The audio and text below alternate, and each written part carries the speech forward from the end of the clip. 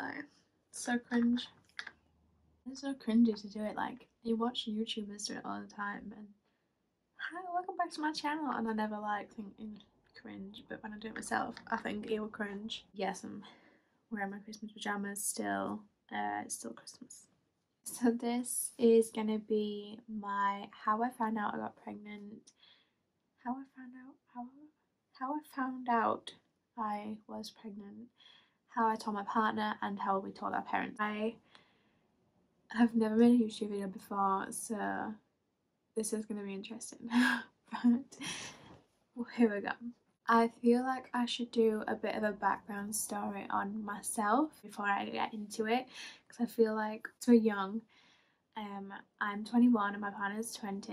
A lot of people just assume, you know, accident, parents screaming, things like that. Obviously we're not 16, we are adults, but still fairly young in our lives. A lot of people live at home at this age. First of all, I've had a lot of people actually ask me this question, including friends and family, and I feel like I've not really answered it 100% truthfully, or I've kind of dodged the question in a little bit, just because I feel like judged, and I feel like judged by everybody else. But I don't really care about people's opinions that I don't know. It's the people I care about that I care about their opinions. Our baby was planned. It wasn't an accident. I wasn't on contraception. She's definitely planned, and I was not shocked. I was shocked for other reasons that it was happening, but I wasn't shocked, like, in the respect that I was on contraception, not trying, doing everything to prevent it. I was shocked. But just like a little bit of background on me to make it more understandable to people. I can assume if someone wouldn't know me, they'd be like, why would you try for a baby at 21 years old? I've had fertility issues for as long as I can remember. I was in hospital a lot when I was younger for stomach problems and didn't know what it was. I had every single test under the sun and I still didn't know what the issue was. I never once thought anything was wrong with my periods itself. To cut a long story short, I found out I had polycystic ovarian syndrome and endometriosis, which I had to have a surgery to confirm. So I found out I had both of those conditions. But before I found out I had them, I had an accidental pregnancy at 16, and I did miscarry, and then I also miscarried when I was 18 years old. I was more aware that it was a fertility issue when I was 18, but not when I was 16. I had no idea. I thought it was just, you know, everyone was like, you're too young, your body's not ready, clearly. Which didn't help in the situation, but people say these things to you, especially when you're young. Dealt with these things and moved on, so it doesn't hurt me as much anymore. Moving on, I'd had previous miscarriages. I knew I had these two fertility issues, and it's something that I talked to my partner about when we weren't together years ago, because we've been friends since school, and we've kind of had this crazy relationship over quite a few years, in between other relationships, but we've never actually been together. But even as friends, we were quite close, and I told him 3 years ago maybe about this fertility issue that I was having, and that I might not get to have children. He knew all along, before we even officially together a long time later, he knew that I had fertility issues. We talked as friends for a long time, so he kind of knew a lot about my life and things like that, and what was going on with me, if I was ever ill.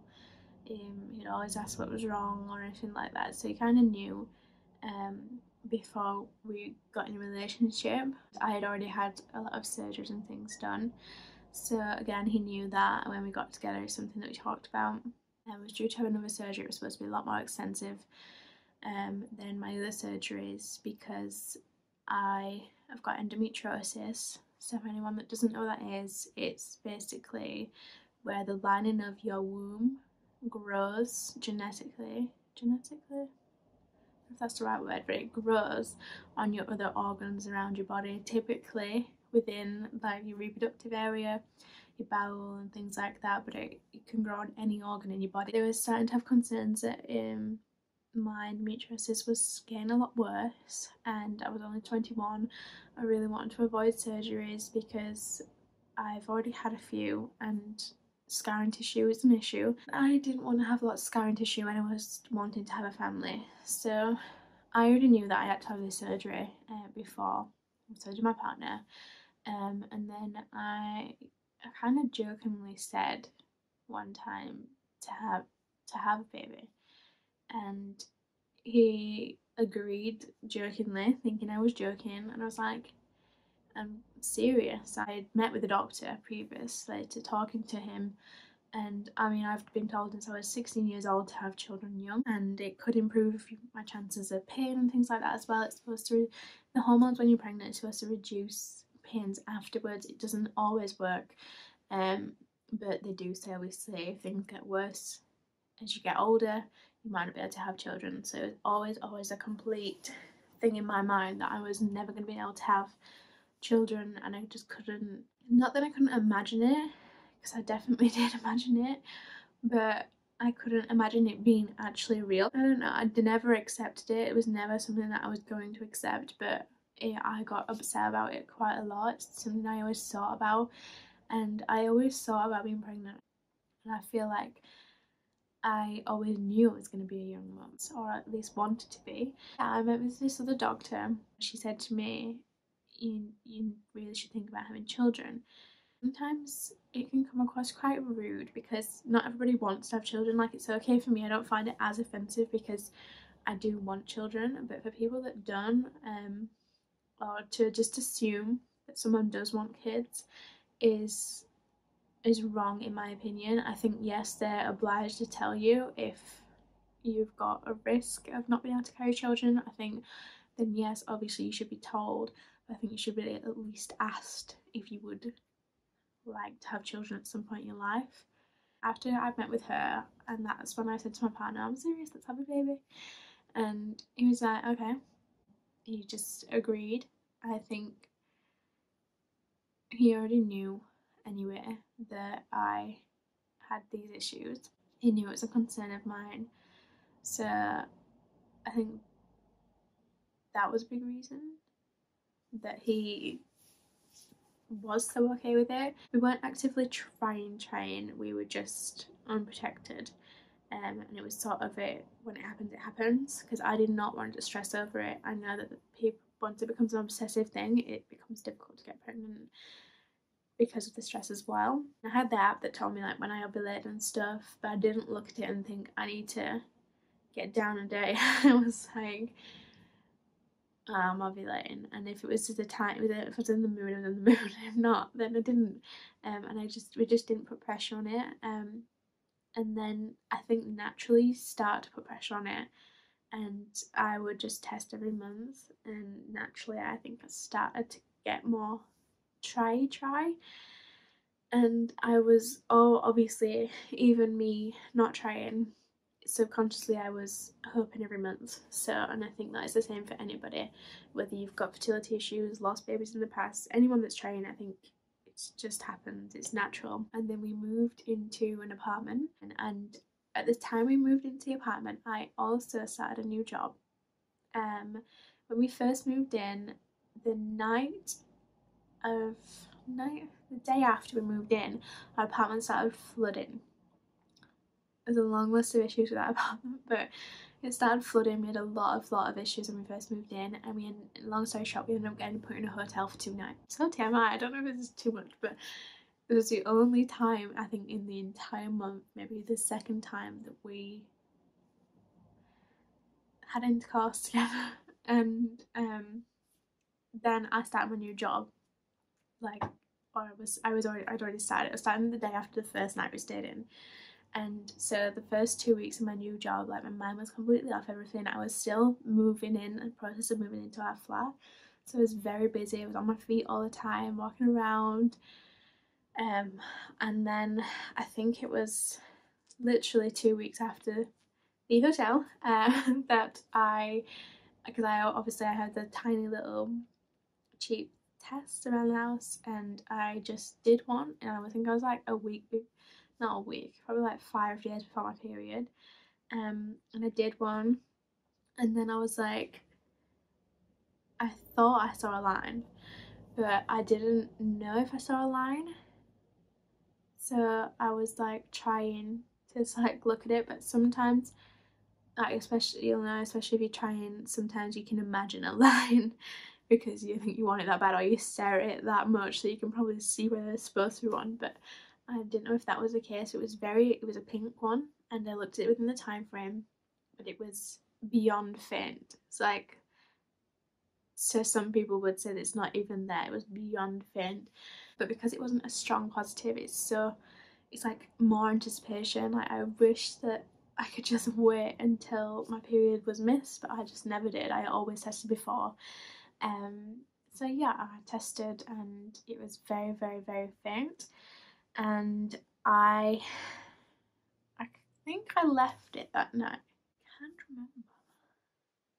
The next day, I think I did a test at the point where I was like, there's definitely something there, whether it's tiny or not, there's something there.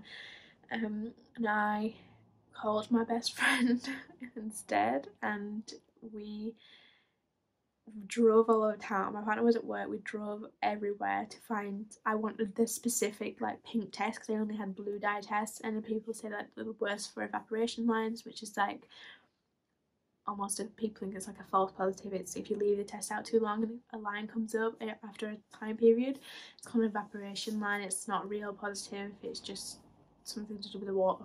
Drove everywhere to find her, and we couldn't find any of it. I bought like £20 worth of tests, and like, I think one of them was like £14, and the rest were like cheap ones.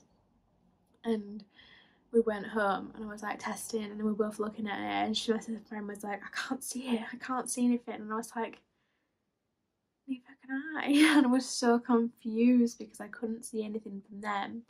I could from the other one. And then I did another one when she left, and it was darker. It was still faint, but I could see it. I could hold it here and see it. So then I had it in my head that I weren't going to tell my partner until I was 12 weeks pregnant because I was that scared of losing it. But he walked in the door, and I told him straight away. I just said, guess what? Like, and he just was like, you're pregnant. Because obviously, like I say, it wasn't sort of a shock. It weren't some, he sees test lying around the house. It wasn't anything that was a core shock. He knew that what was going to happen. He reacted really well, obviously. It was really nice. I told him, and I showed him, and he could see it as well. So I was like, phew. I think sometimes you just need someone else to say, I can see that line, so you don't feel crazy. And they got darker then, and I was showing my friend. I don't think I actually took a test. It was like really dark because I found out that early that I was pregnant. And then was seen straight away. So I don't think I ever like took one that was actually really dark. I feel like I've jumped out of like symptoms and stuff. Like, I just went straight into it. But because I did it so early, I didn't give my body a chance to get symptoms. The only thing I would say is when I started my new job, I broke out in spots. And I say that now, I've literally got the same spots in the same place I did now. I don't really get spots, and I had like 4 on my forehead, and like some on my face, because for me it wasn't normal to have that many spots, just for me personally. Not even around my period. I don't, like, I never normally got spots. I just felt like yucky, like, not, I don't know how to describe it, because I didn't feel like sick yucky. I just felt different. My boobs were sore, but I can't even remember if I said it in this video or not. I had breast implants like 6 weeks before, and me and my partner had said whichever came first. I was like, if I get pregnant, like, I wouldn't be disappointed that I couldn't get my boobs done, and if I got my boobs done, that would kind of like give me something to be happy about for a while, and then I would take the pressure off like being pregnant and stuff, and I just kind of enjoy myself and my body. with my new boobs, and then both came at once. Typically my boobs obviously were sore from my surgery, and they just started to not be sore, so I couldn't tell whether they were sore because of my period or because of the surgery. Like it was a very similar feeling. It was my nipples that gave it away. My nipples got sore, but I've always, every single month I've always had PMS, I've always had sore boobs, so it's never been a pregnancy indicator for me. I never thought I'm pregnant, my boobs are sore. Whereas like someone who doesn't have sore boobs would think that, I assume, if they got sore boobs randomly. But for me, every single month, from like the day after ovulation till I hit my period, my boobs would ache for like 2 weeks straight. Symptoms really, it was the spots at that point. Like I said, I found out so early that my body didn't get a chance to have symptoms. That was all I had, and then I had the sore boobs, and that was it. I didn't really have anything else. I had a lot of TMI, I had a lot of white discharge, but again, that is something I used to get every month. I would say it was more thin than usual and just more of it, but I kept thinking I was coming on my period, but I wasn't, and it's only just started to calm down now, and I'm nearly 19 weeks. But again, it is something that I did have from PMS anyway. A lot of pregnancy symptoms are like period symptoms. Like she can even get like bad cramping and stuff in the beginning. I don't remember getting any cramping at the start of this pregnancy. Maybe a little bit a week before, or just before I found out, but not when I was due on or anything like that. I rang the doctor straight away, and they said, they was like, oh yeah, like congratulations, but we won't see you until like 7 to 8 weeks, and you won't see a midwife until that time. It's difficult because there is nothing that you can do if you lose a baby within that time. There's just nothing that they can do to help you, even within the first 12 weeks. But obviously, as the weeks progress, the less chance of miscarrying. But just waiting, like I feel like the whole way through pregnancy is just waiting to get to another step. Like I thought I would stop worrying at 12 weeks, and I'm like, okay, now I need to get to 20 weeks, and then I really want to get 24 weeks. I didn't have any symptoms other than those for the first 6 weeks. Got to 6 weeks, I started feeling really nauseous. I wasn't sick, I just felt really sick, and it's just not like the movies at all. And I really thought that I weren't going to be sick. Like, I don't know why I thought that. I thought it was just like, it's not going to happen to me. It's just like one of the things that you see on the films. I was nauseous for 1 week. Starting from 7 weeks, I was sick every single day, multiple times a day. I couldn't keep a meal down. I was so sick. I don't even remember like a 4-week period. I was just in bed that much. I was so sick. I was keeping liquids down, so I was borderline dangerous to have to go in hospital. But I was okay. I was still having liquids, and sometimes I would be able to eat, and then I would actually try and eat and go to sleep. I can't do that now, because now if I eat late, it feels like my food is in my throat. But I couldn't eat and then stay awake because I wanted to throw it back up. Last bit. I don't want to make, I know this is a long video, but I don't want to make a separate one because it's not long, and I'll try and keep it to a minimum. The way I told my mum, I was really nervous to tell my mum. I wasn't nervous to tell his mum and my sister. I've got 2 sisters. One lives here and one lives in my home country. I was nervous about telling the sister that lived here because she's been like, my sister that lives away she's like my age. She's very chilled out.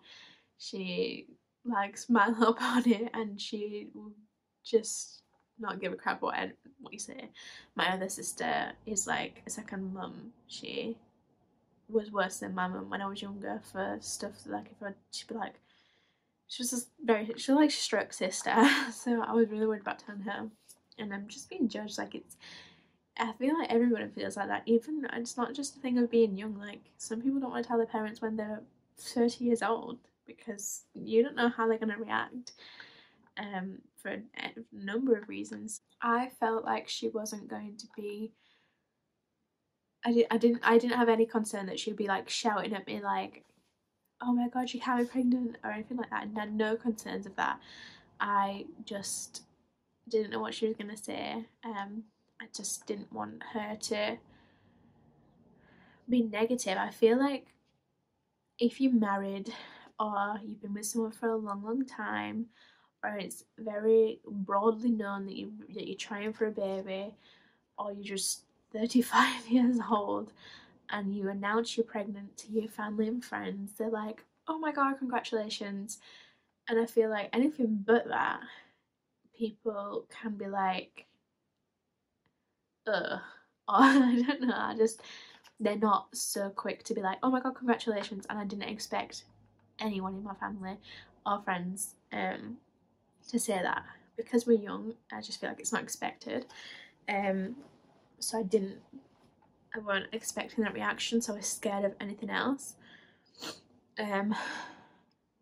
I went to the hospital and I had like an emergency scan because I had like a little bit of spotting, and I was obviously really worried of miscarrying. And I've got a history of miscarriage, so I went to the early pregnancy unit, and I didn't tell my parents at that point. His parents actually dropped us off at the hospital when that happened. But we still didn't tell anybody. We just, I've been in and out of hospital a long time for lots of different stuff. We didn't really like have to explain to anybody. They didn't ever ask a question, whereas my family would have asked a question like, "What's wrong?" His family just didn't ask, like they didn't pry. And I had a 8 week appointment with the midwife at the hospital, and my mum was picking me up from it, and I always have small bags, like crossbody bags. I never carry around like a big bag with me. I never have, like since school. Like I've always had a small bag. So I only had my little bag with me and I had my appointment. No, but I got a big fold that was like this big, and it was like a baby fold. It had baby pregnancy all over it. And it had like all my documents inside. And my mum was picking me up. I knew I was going to tell her, but we said we weren't going to tell family until 12 weeks. I came out of this appointment with my big bag in my hand. I got in the car. My mum thought it was from endometriosis, a problem. Again, being at the hospital wasn't weird, so it wasn't like a question of why I was even going.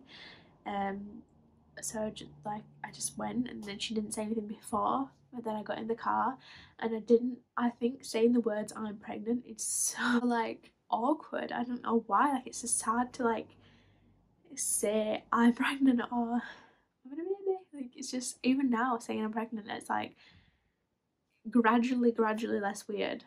But especially in the beginning, saying it's like it's a big thing and it's very nerve-wracking. Like you don't want to say it. I understand how people do it on text because it's so hard. So I didn't say anything. I just held the folder up, and she was like, "What?" Like she just weren't seeing it, and I was like looking at the folder, then looking at her, and then looking at the folder. So she'd carry on looking at it until she got it, and it said "baby" in big letters on it. So she just was like, "What am I looking at?" And I was like, "Oh my God!" So I was really looking at the bag, and she finally clicked on, and she just was like, "No way," in that tone, "No way," and I was like, "Yeah." And then she was like, "Are you joking?" I thought she was like gonna go ballistic at me when I thought she wasn't gonna go ballistic at me, and she did the other way around. And I was like, "No, I'm not joking." And she was like, "I don't know what to say." And she said, "Congratulations." I don't know if she did. I can't remember. I think she just asked if everything was okay. She wasn't mad. She was just in shock. But yeah, there was obviously no instant congratulations, which she's my mum. I'm so young. and things. So yeah, but it wasn't a bad reaction. I went to my sister's house and I sat on the sofa and she was like, what? Like, I didn't even say anything. I didn't even say I need to tell you anything or anything like that. She said, what? And I was like, I was so nervous. And I like nearly started crying and she was like, you're pregnant? And I was like, yeah. Like, I feel like some women just have the intuition as well. Like, I'm surprised my mum didn't. My mum said she said she did think that. My sister said it's because my face got rounder, which was very nice, very true. But she was like, no, I'm not being mean. She's like, you just, that happens when you get pregnant. And she's like, I could tell, but at this point I'd been throwing up loads, and I, was a mess. I was shattered. Like, the first few weeks of pregnancy up to 12 weeks, obviously after that as well, I was so tiring. Like, the tiredness that you feel, the fatigue that people say is a symptom, is just like insane. But my sister, she got up and she hugged me straight away and said congratulations, and I just didn't expect it. And that sounds like an insult to her, but it wasn't at all. I just didn't expect it. I've never, any other time I've either told, like with the previous pregnancy that I had miscarriages with, I have either told her over text. One time she found out because she was pregnant at the time and I was in hospital and I had to go to emergency, suspected ectopic, and she found out then. So she's never really found out in a good way. I just didn't expect it. I thought she was going to be like, what? Why are you pregnant? His family, we waited until 12 weeks. Till 12 weeks came, we didn't tell them. And then we went on the day we had the ultrasound. We went to his mum's house, told them. They said congratulations, and they didn't say anything bad or why. Like, they just, congratulations, guys. We're really kind, nice about it. And then the same with his dad. We told him about a week later because he lives further away. And then his sister and siblings and things found out then as well. And then we announced it like publicly, and no one said a bad thing to us. Everyone was really nice and kind. Yeah, that was it. It wasn't really like a big issue. And not to our family or anything. There was no like drama, falling out, anything like that. So no tea there. But yeah, that is basically it. So I'm now nearly 19 weeks.